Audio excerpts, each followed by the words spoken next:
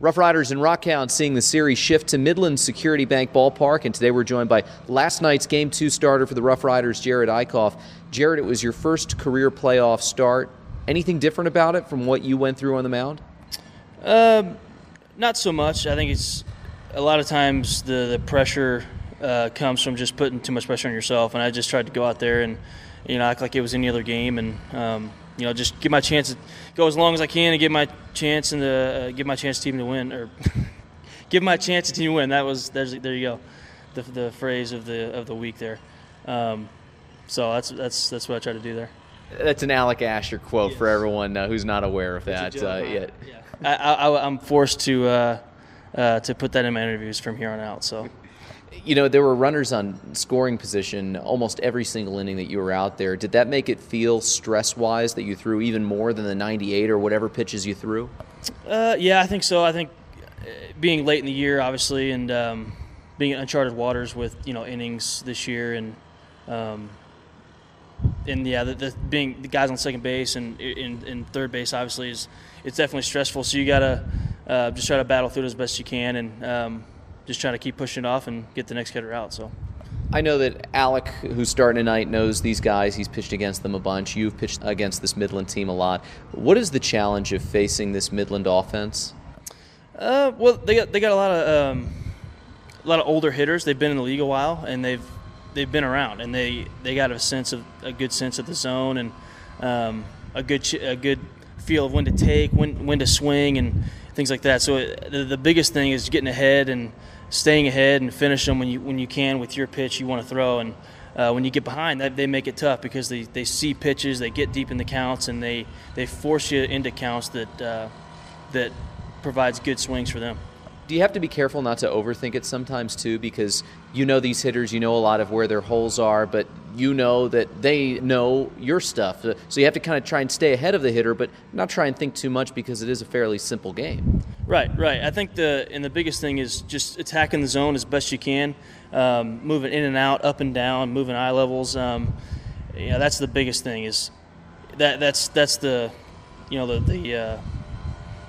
the ground. That's where you get a base from and you go off of, and you just try to attack the zone and mix pitches and change speeds. Were you disappointed with how last night's outing ended for you individually? I don't think so. I think I was frustrated at the moment, at that very second when I saw Woody walking out to get me, but I know that it's playoff time, and I did my part to keep my team in the game. There was a lot of things during that time that didn't go how I'd like to go, but I was able to get out of it, and the biggest thing is just keeping my team in the game and giving our team a chance. We're here with Riders starting pitcher Jerad Eickhoff. It's tough to beat a team 4 consecutive times. You had the last 2 games of the previous series and potentially the first 2 games of this playoff series. What was the feeling among the team after the game? Was it a real disappointment sense, or was it, hey, this team was due and they were due and they just picked up the win tonight?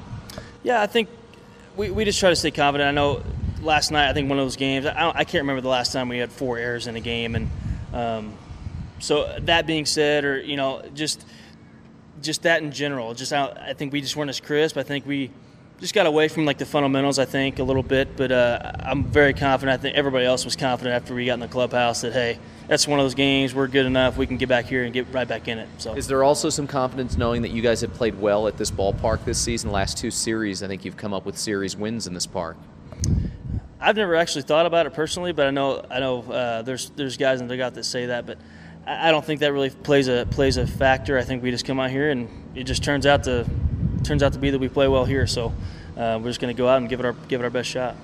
We hope that it wasn't your last start, but theoretically it could have been your final start of the season last night if things don't go well these next few days. That being said, what is the takeaway from the things that you've learned in your development over the course of the season, a full season at AA?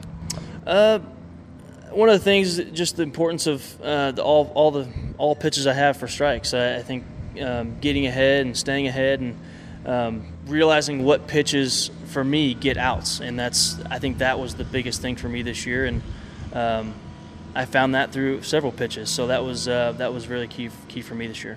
And what's next for you? What's the next goal? Obviously, you want to make it up to the major leagues, but development-wise, what do you still feel like, okay, this is where I have a little bit of work to grow and get to that point where I can be a big leaguer? The sharpness of the pitches in general, I think, will help me out, but just the sharpening up of specifically my slider and changeup, just getting a consistent arm path, consistent break, and just consistency in general is in my delivery and pitches and everything as well.